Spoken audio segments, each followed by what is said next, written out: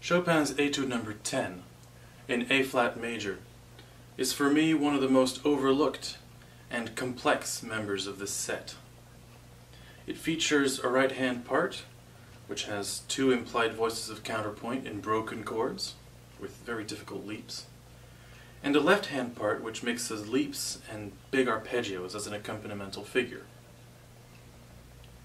On the organ, I've chosen to highlight the architecture of this piece by featuring many different registrations, flutes and mutations, which allow us to hear even more clearly the dramatic modulations that were very avant-garde for their time.